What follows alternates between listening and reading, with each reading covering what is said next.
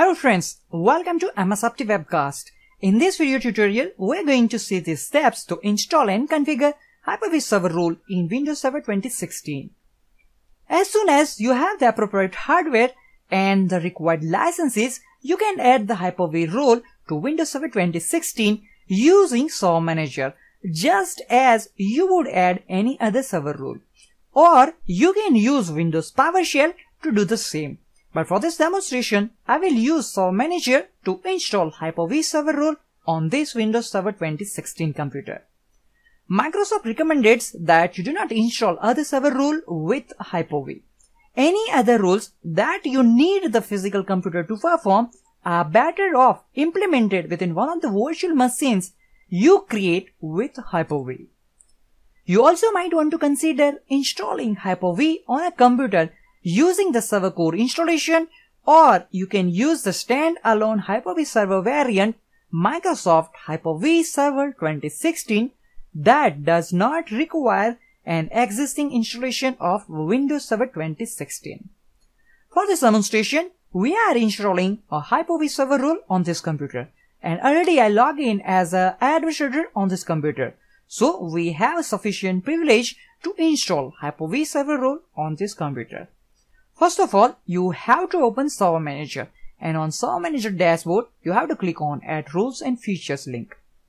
On Before You Begin screen, just click on Next to continue.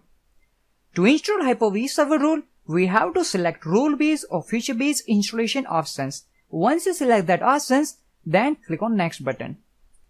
On Select Destination Server, all remotely managed servers are listed in the server pool. Select the server on which you want to install Hyper-V Server rule. In our case, we have only one server listed under server pool, and that is our local server. Select the server and then click on Next button. On Select the Server Rule console, select Hyper-V. Select the checkbox, and that will opens up one additional pop-up box that is asking us to add certain features that are required for Hyper-V, like Hyper-V modules for Windows PowerShell and Hyper-V GUI management tools. Let's click on Add Features to add them. Let's click on Next to continue. We do not need any additional features, that's why I'm not selecting any features on this console. Just click on Next. Now here you can read brief overview information about Hyper-V Server rule. This console also tells us the things to note, like identifying the network connection on physical server to be used as a virtual switch. Let's click on Next.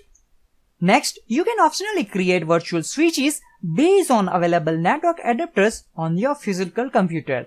This can be skipped and configured later, or you can do it now. These virtual switches provides the connectivity between virtual machines and your physical network.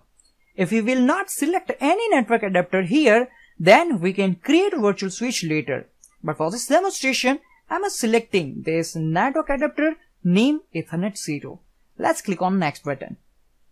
On Virtual Machine Migration console, we can check Allow this server to send and receive live migration of virtual machines for enabling live migration of virtual machines, or we can just skip the steps to go ahead.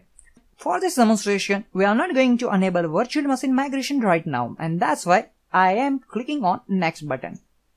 On Default Stores console, default location of virtual hard disk file and default location for virtual machine configuration files are specified. We can change this location accordingly or move on with the default location. I would suggest to change the location to other drive than your system drive. But for this demonstration, we are not going to change the default location because we are just testing the Hyper-V installation. We are not going to use this Hyper-V server. Let's click on Next. Now, I'm going to select this box, restart the destination server automatically if required. Click on Yes. And let's click on Install to start the installation process. The installation of Hyper-V will require a system reboot. I select the checkbox to perform automatically reboot of the server. Once the installation process is complete, the server will automatically reboot. Once the Windows Server restarts, let's again log into our Windows Server 2016 computer using administrator's credential. Let's specify the password and hit Enter key. Once you log in, Server Manager will start automatically. Okay, here we are receiving a message that the Hyper-V server role installation has completed successfully on our local server. Let's click on Close to close this console. You can manage your Hyper-V using Hyper-V Manager. To open Hyper-V Manager console, let's click on Tools and select Hyper-V Manager. Okay, once Hyper-V Manager opens up, here this is your server name, and if you click on it, if you have any virtual machine created on your Hyper-V, you can see them all here. But right now, there is no VM currently available on our server because we didn't create any virtual machine on this server. I'm going to click on Virtual Switch Manager, and here you can see there's one switch, and this is the switch we created during the installation of Hyper-V. In future videos, we will see the steps to create Hyper-V switches. That concludes the video demonstration on how to install and configure Hyper-V server role on Windows Server 2016 using Server Manager. Thank you all for watching this video.